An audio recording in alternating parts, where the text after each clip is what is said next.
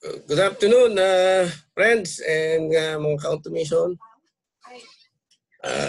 Today, I would like to share one of the basic of automation, and by this principle, it's easier for us to configure sequence.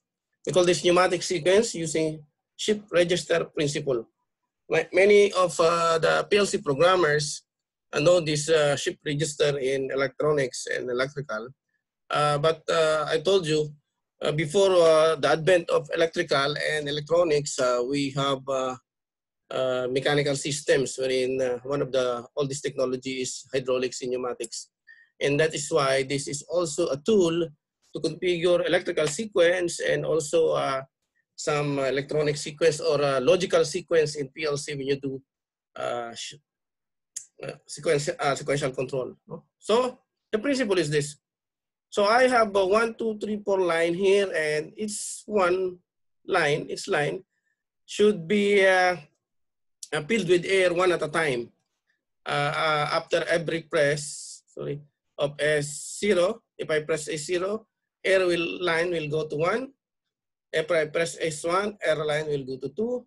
As I press S2, air line will go to 3. And I press S3, L line will go to 4. So, and S1 will reset this 3 two-way double air piloted. S2 will reset this one. S3 will reset this one.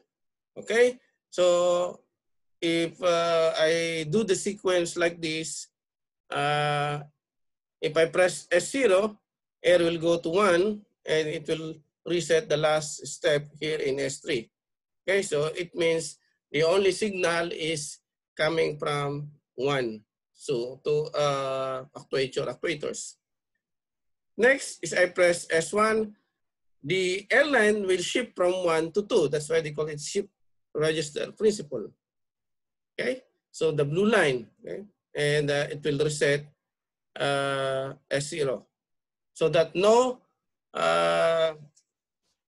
overlapping signals. This is always the problem in sequential control. The opposing signal or overlapping signals happens when you do intuitive designing of your control. So here, from line 1 to line 2, then from line 2 to line 3, if you press S3, S2 rather, shift to 3, and again, if I press S3, air line will shift from 3 to 4.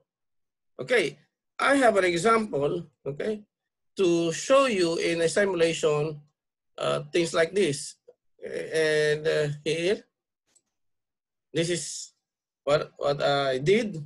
So I do simulation. You can see this is the actuator, or the one actuator, one step in our sequence.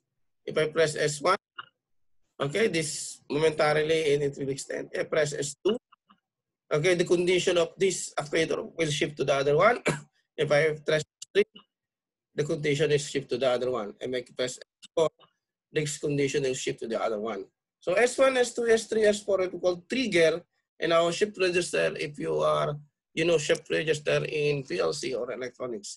All technologies from electrical controls and from PLC controls are derived from the mechanical systems, mechanical control. That is, we need to understand, especially in sequencing. That's why in our time, it's better for us, the oldest one, like me, I'm telling you, I'm already 51 years old. And during our time, we cannot study PLC in other controls if we did not pass the pneumatics and the hydraulics control. Okay, guys, this is our lesson for sequencing control using shift register principle coming from the pneumatic sides. Okay, see you more on the next lecture.